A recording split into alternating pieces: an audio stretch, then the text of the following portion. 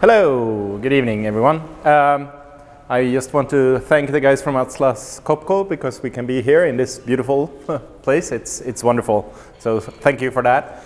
I think we need to start this presentation by revising this slide a little bit.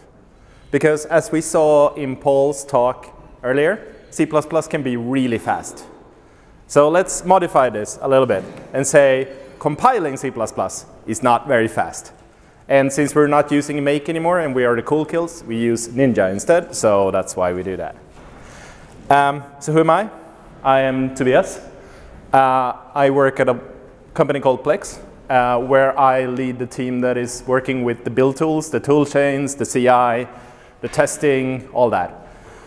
I'm also one of the hosts of the Codsnack podcast that Harald was talking about. If you haven't heard us, look at codsnack.se.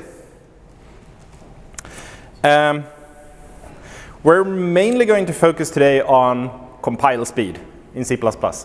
And to know why we started to look at this, I think we need to give you a little bit of background on our product. So the Plex Media Server is a server application you can install on your NAS device or your home computer and stuff like that.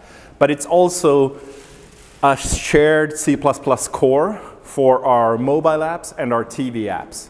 So this is a pretty big C++ project that is both a standalone product and also an embeddable asset in our other apps. It's around 600 C++ files, so not the biggest project you've seen, but these are pretty big and complex structures in here. So this is one of the problems you're going to see later. 700 H files, 300, and a lot of the H files are not contains a lot of code, which is part of the problem with this. This code base is around 15 years old, so this predates all the fancy C++ features we have, and also some of the fancy techniques of actually making C++ faster to compile, like having clean codes and nice includes and stuff like that. We didn't do that. We also build this for a shitload of configurations. So for every release, we build 23 different build configurations split over 7 different architectures. So it's Mac, Windows, Linux, Android, iOS, tvOS, and something I forget. 23 different build configurations are, as I said, embeddable, shareable objects, and full-on servers, debug, release, different architecture flags for different ARM optimizations and stuff like that. So there is a lot of code being crunched every time someone presses that release button. We also have around 80 third-party dependencies that is linking to this. So this is everything you expect: Boost, OpenSSL, curl, all the usual suspects that you need, but we have a lot of them, especially since we're building a video transcoder that depends on a lot of third-party libraries that you don't want to re-implement, because a lot of smart video encoding people have iterated on these kind of libraries for a long time. About a year ago, we really started to take in compile speed seriously, because we were closing to 2 hours per build. And it was becoming pretty untenable for our developers to send something to CI and have to wait 2 hours to get something back that they could send to QA and iterate on, and so on. It also made automated testing a big sore point for us, because you did something, the test failed, then you had to wait 2 hours again before you got the next result. So it was becoming really complicated for our developers. So we really started to look at compile speed. The caveat we had, and this is one of those things where we, for many reasons, and it's not just being stupid and very cheap, but the hardware we had for this was the hardware that we would have to use. So we couldn't just spend a shitload of money on new hardware because of complicated reasons. But we had to do something about this compile speed. So where are we today, a year later? We're down to 36 minutes. So a pretty good improvement, right? We can still do better. We still want to get down to maybe around 20, 15 minutes. That would allow us to turn on automatic testing on every pull request and stuff like that, where we're not really today. Yep? So something about what the main thing you did was? We're getting to that. That's kind of part of the presentation. The question was if I'm going to tell you what I did, and I am. What about incremental builds? Change, how long does it take? So incremental builds, the question was how long does an incremental build? We don't do incremental builds on the CI, so these are the CI numbers. And those were the ones that we were really targeting. Local development is of course also a part of that, but I haven't really shown much of those numbers because it depends so much on which hardware the developer has and stuff like that. But will you talk about why you don't use incremental builds on the CI? So the question was why don't we use incremental builds? Will you talk about it? No, I will not. I can tell you we're not using incremental builds on the server, and we did try that for a while, but we did end up in too many problematic situations, which of course could have been worked around in different ways, but the nature of our CI is very distributed, and it was hard to kind of get a shareable space for the object files. So that was part of that problem.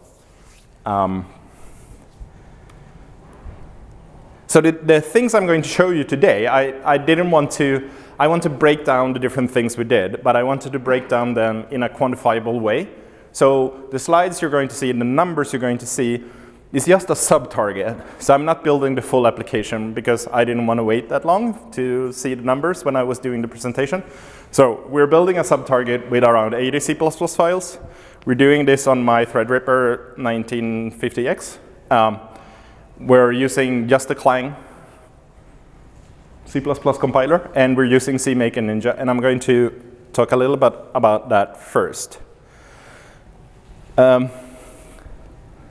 So why is C++ so slow to compile?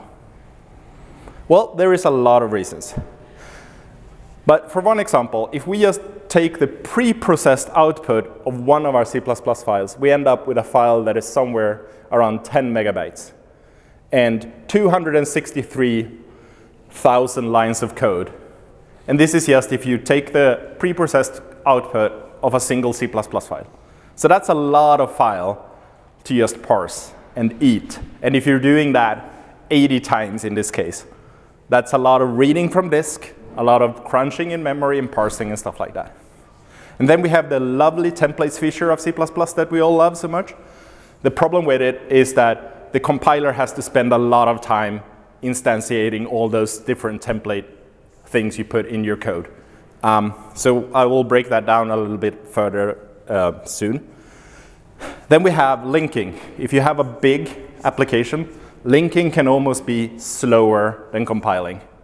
How many in here have a very slow linking time in their C++ applications? Yeah, there's a couple of you. Yep. Do you include link time code generation or just linking? So I will break that down as well later on. Another thing that makes C++ slow is that the compilers these days, if you run it with an optimization flag, it applies a lot of different optimization passes, and that also takes a lot of time.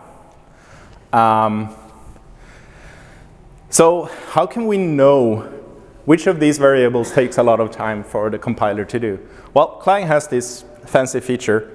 I was just going to mention, if you're using GCC or MSVC, a lot of the techniques I'm going to show you are Clang specific, but a lot of them are more generic for all C++ compilers.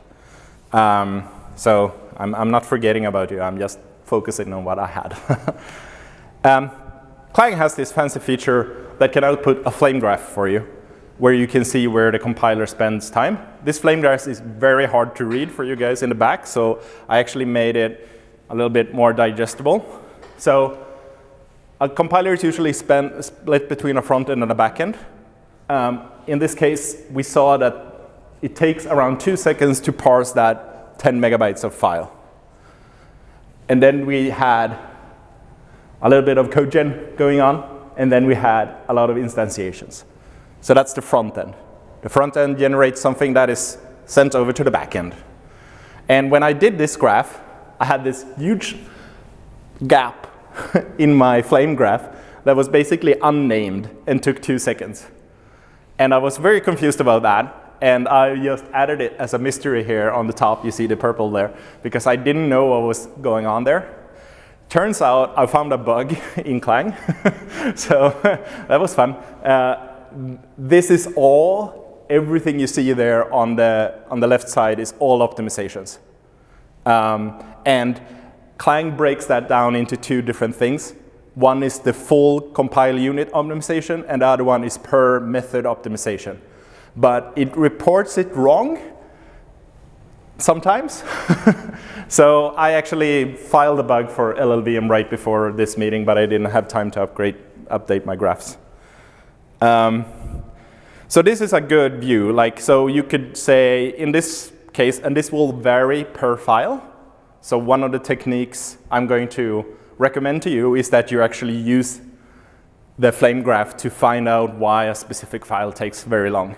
And what you could see in one of our cases when we were doing this, we saw that we included one H file from Boost that took 2 seconds to parse. Is that necessary? Maybe not in all the different files we had. And we could move that to a precompiled header and stuff like that to reduce the time it takes to just parse files. So the flame graph functionality of Clang is very useful if you're debugging things like this. So if we want to improve our compile times, where do we start? We could do a faster build system. I was talking in the first slide about a build system called Ninja. If you're not using it, or if you can't use it, it's too bad for you. It's the fastest build system there is right now. It can, especially for a no operation or incremental build, it's blazingly fast. It's developed to be fast because of Chromium. And if you have CMake definitions, you can just use this build system by telling it to generate Ninja files. How much does it help you when you do a full build? When you do a full build, it helps me around a second for the full build. So, but incremental builds is where it is really helping. We can use a faster compiler. And I could say to you, just use Clang. And it's not really true. So you have to actually benchmark your own code, because different compilers are fast in different ways. And sometimes you can't even change the compiler. But if you have the possibility, I would definitely try out is GCC or Clang fastest on my code base, because they are actually quite comparable, and it's much more up to how your code style looks. For us, Clang is about 3 times faster than GCC. Why? Not sure. It is.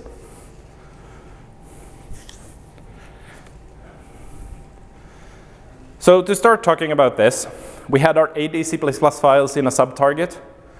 I built that in 44 seconds on my Threadripper with 32 job threads, so churning through a lot of code. And now we're going to break down what we can do to get this number down. So you remember 44 seconds, because that is the target to beat. So let's start with the easy stuff. This is, I think, things you either already are doing, or you might very easily do without having to change the code itself.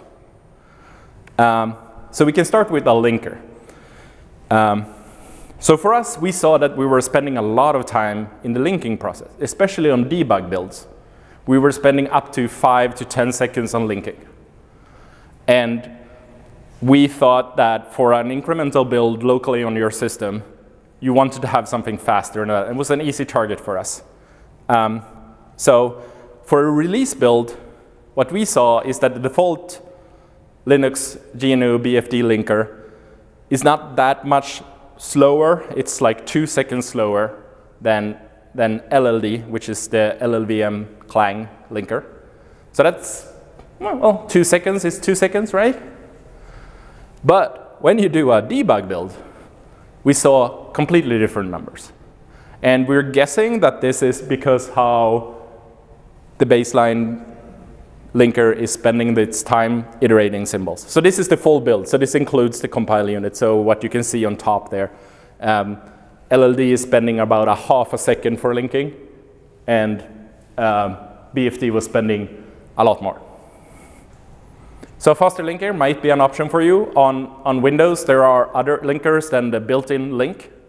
In Visual Studio, there is Incredibuild and stuff like that that can also help with the linking.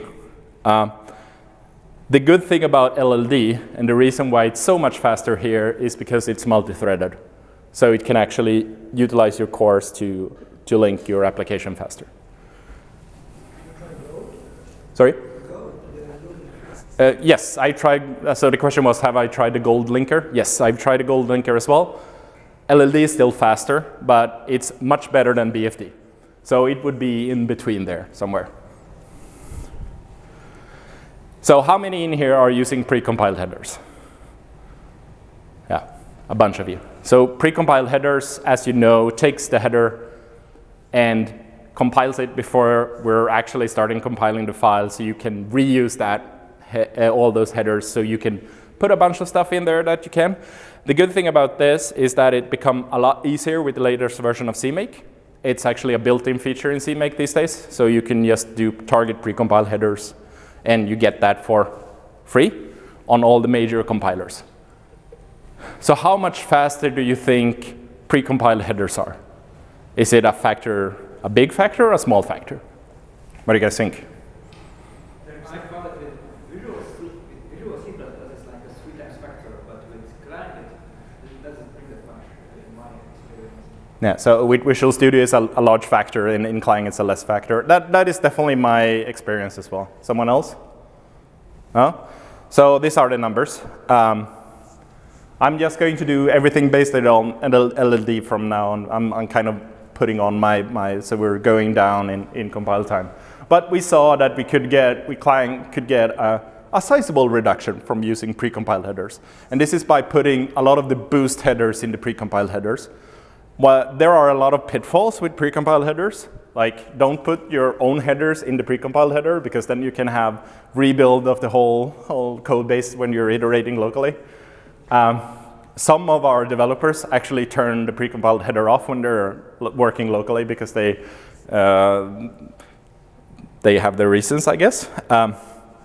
But precompiled headers, good step in the first direction, right?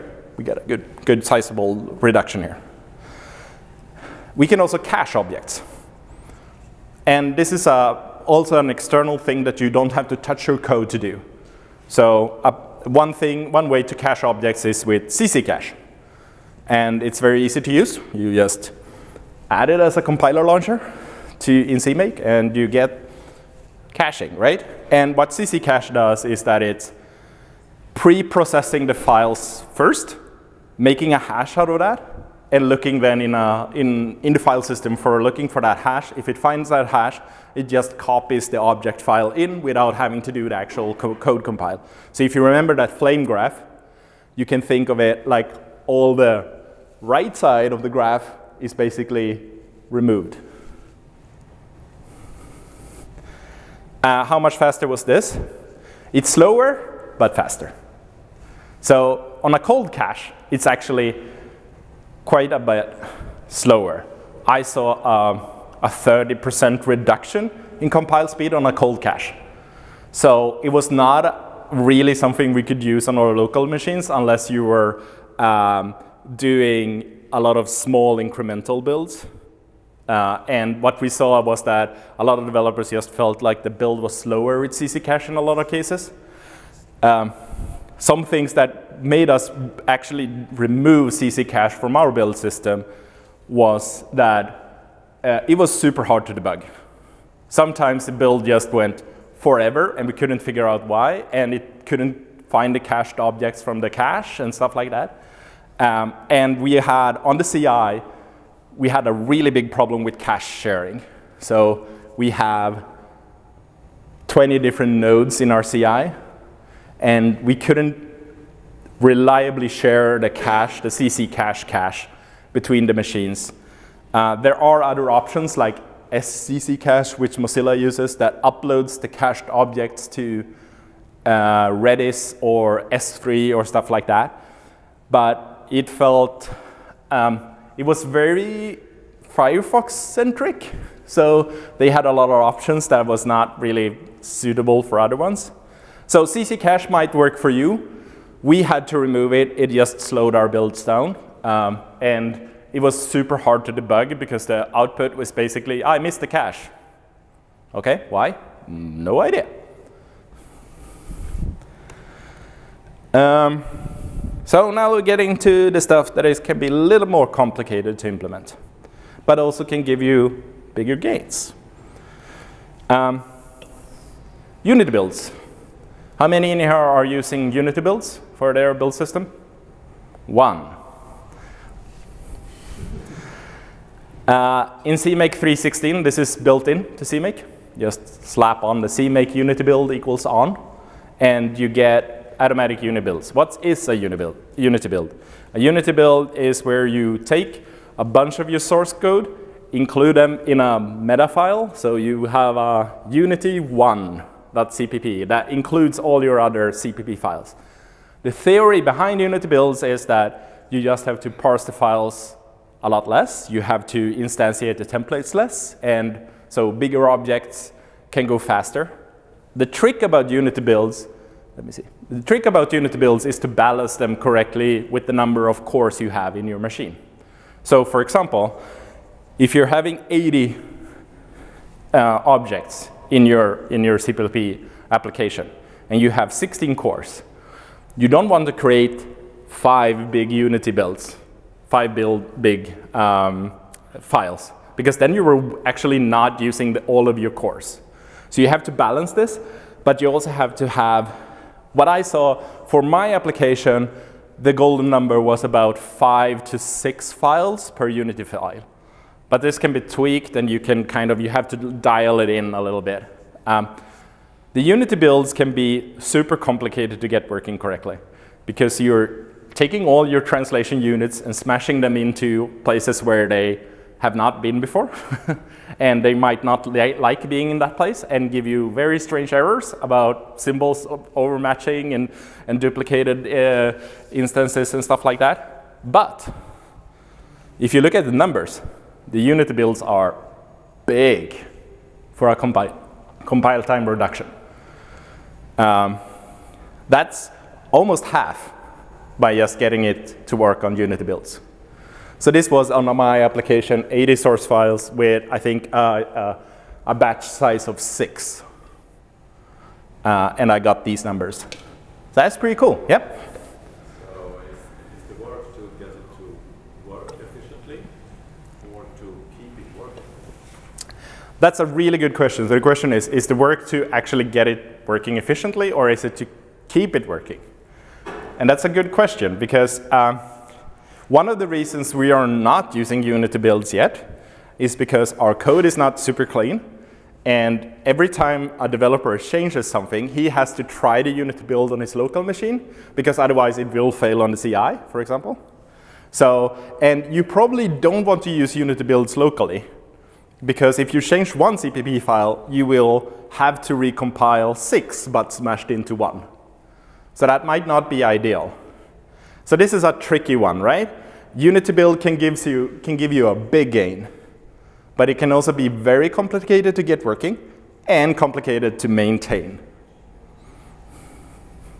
But it's something that we are looking at to getting working more efficiently locally, for example. Now we're getting into stuff that actually changes your code, right? So how many know what the PIMPL thing is? Good. How many are using it? That's good. That's good. So PIMPL is where you separate your public and your private part of your code base a little bit better. And the good thing about this is that it can give you a really good speed boost in terms of building your code as well as being cleaner code. And the reason why it gives you a quicker build is because you're not including a lot of private stuff in all your CPP files, for example. But this requires, if you have a legacy code base, this might not be an option unless you have a very long time for refactoring, or you can do it in smaller steps. If you're writing new code, I think this is good. There is probably people that disagree, but we're trying to write new code like this, and we're very hesitant to change the old code because it's a big structural change. So as programmers, when we are faced with a big problem like this, rewriting our code base, what do we usually do?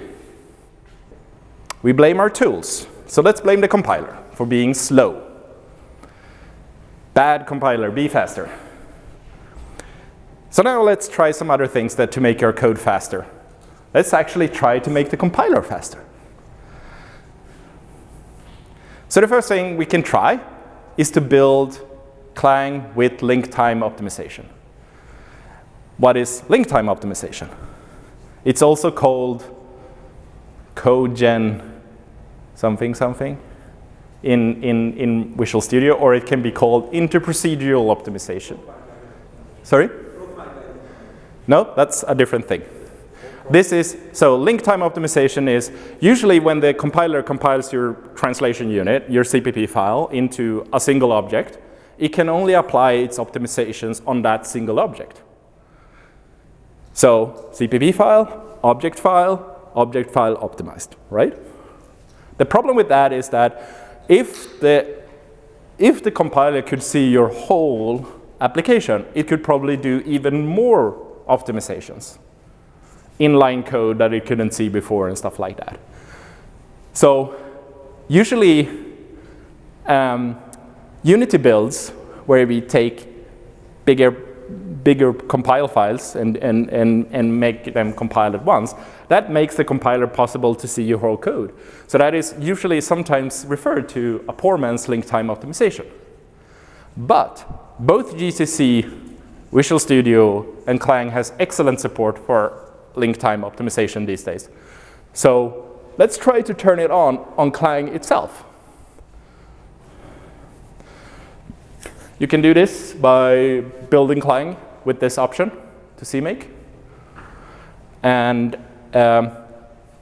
if someone wonder what the thin is there, that's a Clang specific type of link time optimization, where instead of smashing together the object files and running optimizations in the linker, it actually stores the LLVM IR intermediate representation and runs the full code path or the full optimization path just as it done before, and it can also cache each part of that in smart ways. So what that means is that it's LTO minus some of the really annoying things about LTO, like having a huge link time. So let's try to enable this option on Clang. How many in here, raise your hand, think that this makes a little bit better? How many thinks this makes a huge reduction in compile time? 2 guys, 3 guys. OK, here are the results. So with a precompiled header and LTO on the compiler, we get a pretty sizable reduction, 10 seconds.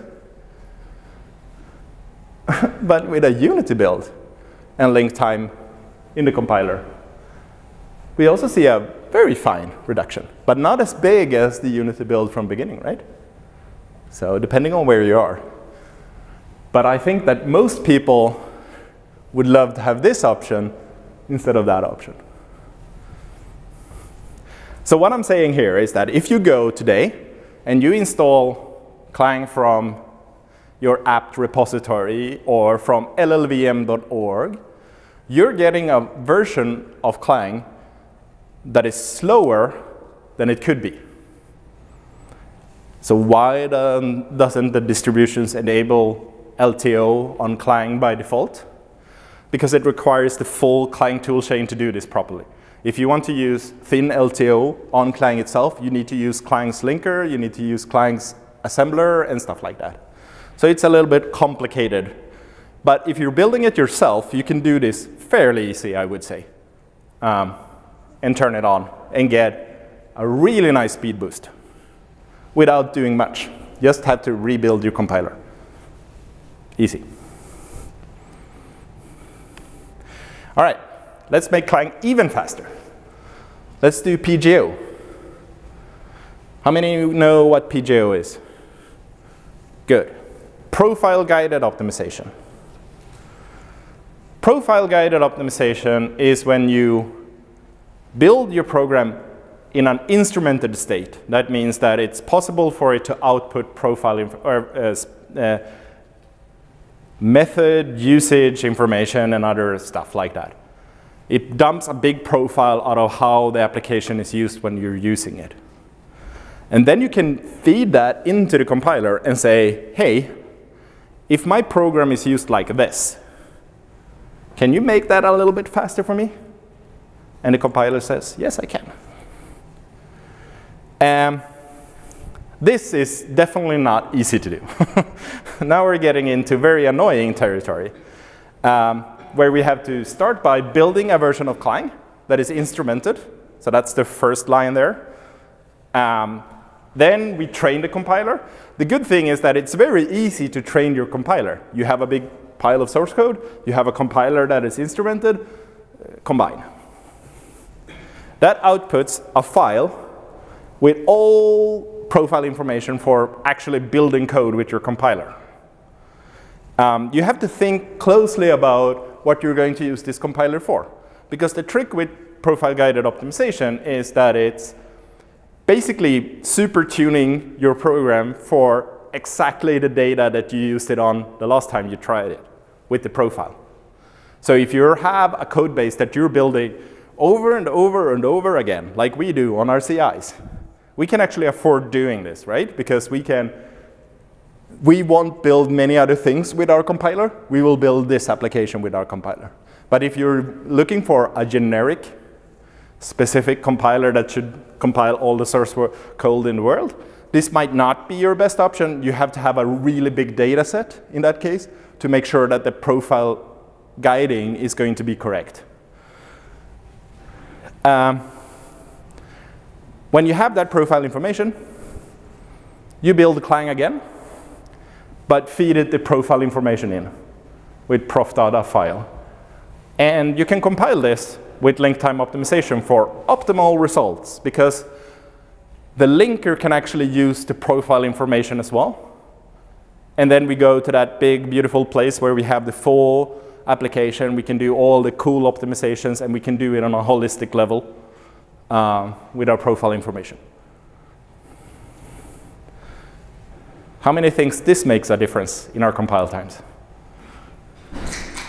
It makes quite a bit of difference, actually. So baseline, 44 seconds. With a profile-guided Clang and our pre-compiled header, we get to 28 seconds. And with Unity, we get even more. The cool thing about this is, as you see, I train this on our code base. I train our Clang on our code base. But even using something as simple as a Hello World program actually speeds up your compiler quite a bit.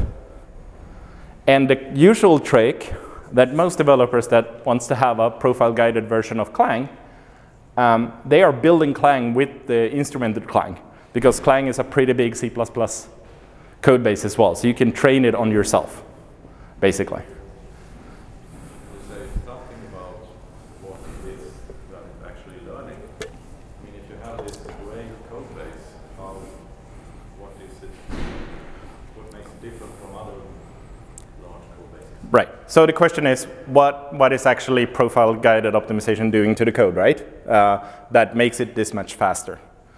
So I don't know if you ever seen those hints you can set to the compiler, if likely, if unlikely. It basically gives a hint to the compiler that this next if statement is going to likely be true or likely be false. That rearranges the assembler code so that, let me see, I'm pretty bad at assembler, and Björn could probably tell me exactly what's happening here, but I think that what is happening is that it creates one less jump when you have the likely path in the assembler code. So instead of jumping to the next scope, it actually just goes straight down, or whatever what you can say. Yep? The default option to to jump, predict forward jumps is not taken and backward jump has taken. Exactly, right, yeah. So, Björn? It also tries to change the code layout so that the likely path is more in the same vicinity, so it's likely to be on the same line in the instruction cache. Yeah, exactly. So this plays around with the output of the binary so that it fits better within the usage you're using in both cache lines and the actual assembly coded outputs. Yes? Well, maybe I'm confused, but you're talking about compile time, not the efficiency of the output. No, but we were increasing the efficiency of clang. So when it says precompile header plus PGO, it's a PGO clang here that we're talking about. So we're making clang faster by, profile guiding it. So that's nice. We're done. 52% in reduction in compile speed. It's pretty good, right?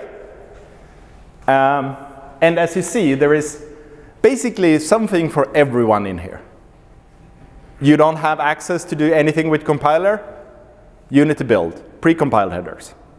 You have access to just recompile, but you're too lazy to train your compiler, just turn on the LTO option. You're hardcore and you really like building your compiler, use profile guided optimization, right?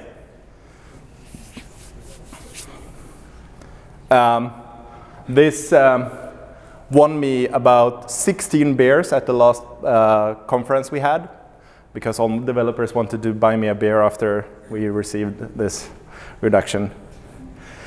But we can do even better. And now we're getting into theoretical, because I couldn't get it to work on my hardware. so the numbers are not here. But I can tell you, if you're braver or if you have better hardware than I have, you can actually use two other tools which doing post-link optimization instead. So the principle is very similar to profile-guided optimization. But instead of doing it on a different binary, because that's exactly what you're doing, right? When you're profiling, you're building a special version of the compiler that can output profile information, then use that profile information to build a new compiler. But that binary won't be the same binary. So, for example, if you're using LTO when you're building your final binary, but you're not using it when you're using profile-guided optimization and stuff like that, you won't get the full benefit of this, right? Because it relies so much on how the binary looks. So what post-link optimization is doing is we're profiling a binary in its final form. So in this case, we build maybe even our PGO optimized clang. We take that clang, we use the perf tool to count cycles and stuff like that in the CPU. And this is where I tripped up, because it turns out that the perf tool can't be used on AMD hardware, and that's what I have.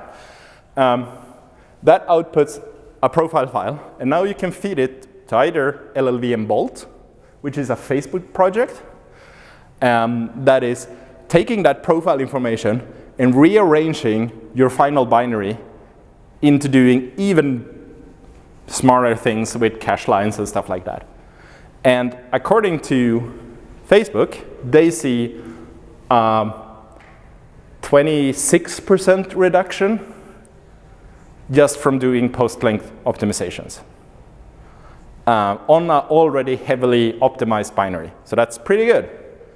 As I said, I couldn't get it to work. I actually have to find physical hardware with an Intel processor and run bare bones Linux on it.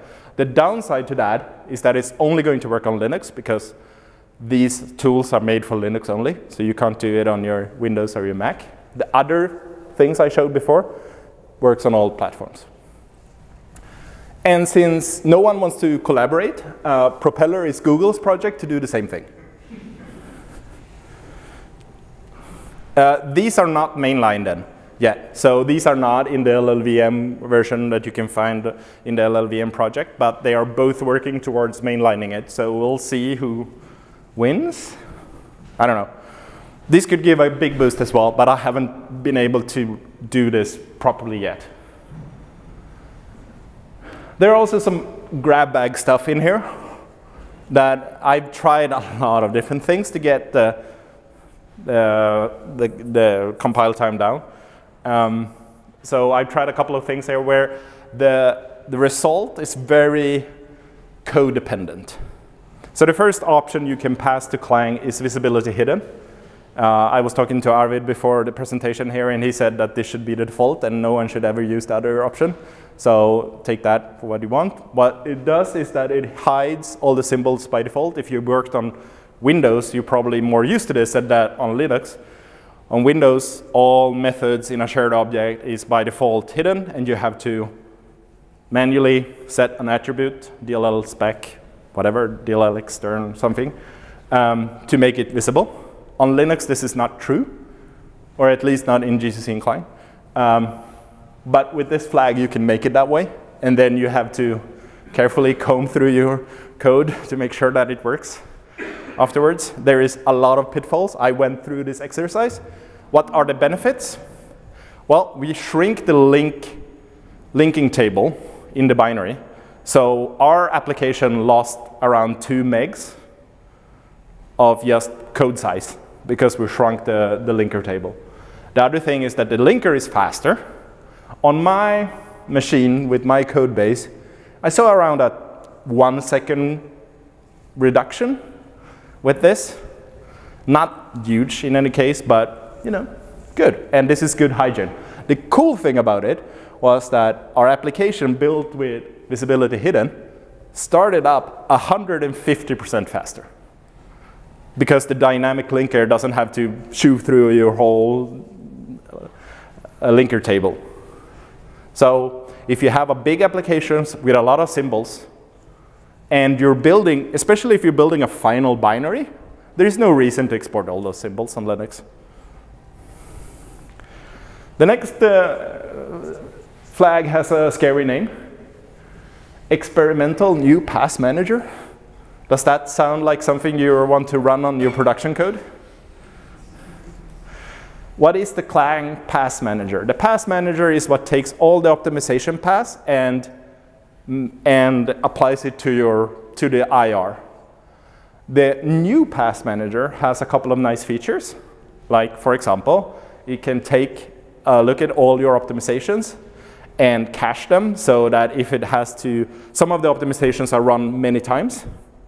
So instead of having to reevaluate the IR for every time, it can actually cache the result of a pass. So especially if you're doing very heavy optimization, it can be faster. I saw about a 1% reduction. But I also saw a 2% reduction, a 12% reduction when I built Clang with the pass manager, with the experimental pass manager. The reason why I felt like this scary named flag was something I wanted to enable on my code base was because Google was writing to, the Google guys was writing to the mailing list, LLVM dev, and said that they have been using this in production for 2 years and wanted to make it the default. So that feels like a pretty good proof of concept or proof of viability. dist.cc can distribute compilation, and I think this doesn't apply to us as much because we build 26 different configurations, so we don't need to spend all our cores on building one and the same application. But if you have a very big applications and you have a lot of distributed machines, you can actually distribute your build, and what's happening there is that it basically sends the source code to different physical machines or virtualized machines and builds the object files and then send them back for linking. Might work for your workflow. Running link time optimization on your own code makes things interesting, at least. I think this is one of those things where it's free performance for most of your applications. So if you haven't toyed around with link time optimization, it's something that you want to do, probably. But It also changes the dynamic of how long it takes to compile your files. Because if you remember the flame graph from the beginning, left side, front end, right side, back end. What you're basically doing when you're using link time optimization is taking that whole right side and removing it from each individual compile and moving it all to the linker stage. I saw a small reduction, like a couple of % maybe faster compiles, depending on the type of application. It was not really quantifiable, but what it basically does is changing where the time is spent. So it spends a lot more time in the linker, yeah. This was the sub-project. We are actually shipping a lot of our configurations with LTO. There are a couple of platforms where we haven't really dared to turn it on yet because it requires a lot of testing, of course. But we are actually shipping a lot of our code with link time optimization already. Good thing about link time optimization is that the dead stripping code part of your linker can actually work on the whole application. So it can actually say, hey, this symbol is actually not used anywhere. So I can remove it. So usually what you see with link time optimization is a lot of reduction in code as well, in the output size. And then what we talked about in the beginning, the flame graphs, minus f time trace, can output a JSON file. That JSON file you can then feed to Chrome or to a web app that gives you that flame graph I showed you in the beginning. That can really help you debug. There are also tools taking those JSON files and analyzing your whole project and giving you, this is the compile unit that takes the most, and the reason is that it's spending 4 seconds parsing boost headers. Please help. So good tool, only available in Clang 9. So sorry if you're on an earlier version, but Clang 9 has F time trace. So that's what I learned about compile times. That's the end of my slides. So thank you for listening. Is there any questions? Hope everyone learned something they want to go home and try.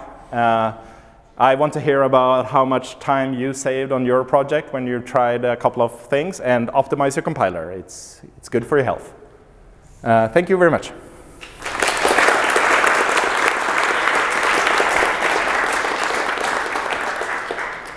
One question. You said that running LV and PGO itself would have a world for compile times.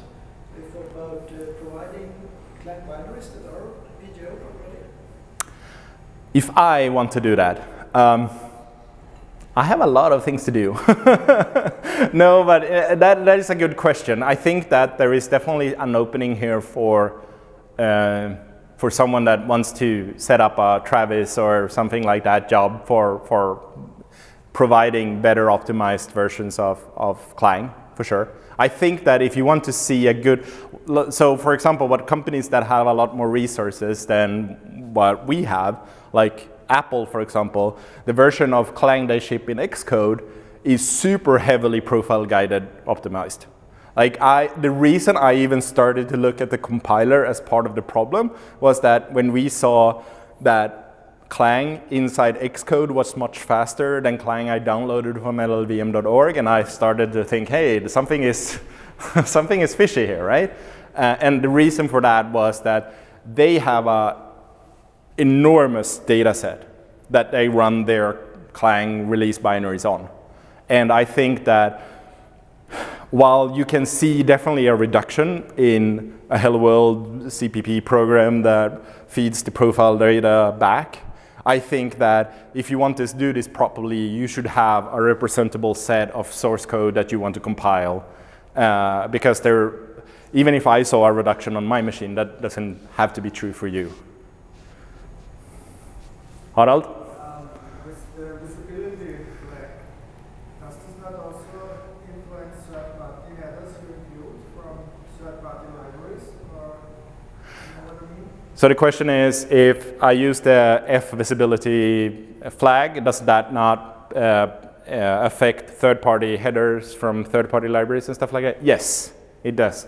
So if you're if you're using the F visibility flag, and this is one of the pitfalls I was talking about, you have to be very careful that your dependencies are using the same flags as your main application, as long as you're using shared objects, because then the compiler can do, we had very strange bugs that crashed in very strange places when we were start playing around with visibility flags.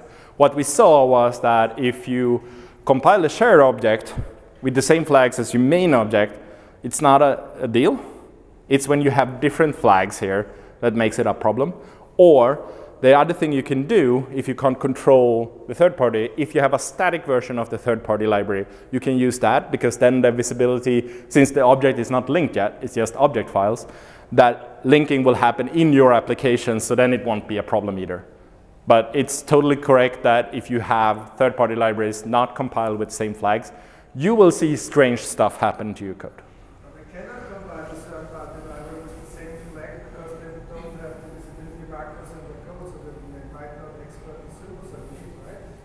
That's true. That is true. So that is a problem. That might not be a viable strategy for you to use the visibility flag in that case.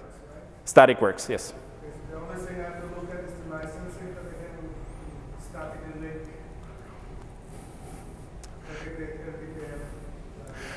Yeah, so we had a couple of different problems with this. One library we just switched to static compile. Another library we couldn't switch to static compile just because of what you're saying here with the licensing issues. We actually did stupid stuff in the preprocessor to set the visibility in our header and then use it as an external symbol, and that works. But you have to be very careful with what you're doing here if you're using a third party's shared library and you're not sharing the flags. Yep? At the start of your talk, you mentioned that you have like 70 or 80 dependencies. Mm-hmm. Are they included in the time to compile the 2 hours you mentioned? Good question. Are the third-party dependencies included in compile time? No. We compiled, that was actually, was it like a half a year ago or a year ago I was here doing another presentation, and we talked about our third-party dependency system. We're using a binary version of that to get dependencies from Conan instead. Yep? Do you have any example? Do you have an example available, like a project or organization that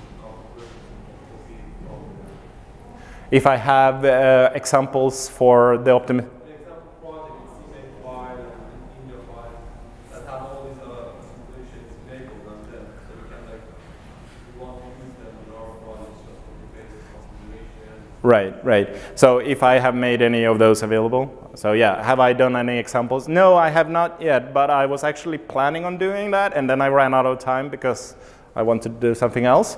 But I will probably at least give you all links and stuff like that. So if you look at my Twitter there, I probably put up a GitHub repo with a couple of things that I think is useful for everyone that wants to try to do something similar to this. More questions? We good? Everyone want to go home? Optimize their compiler?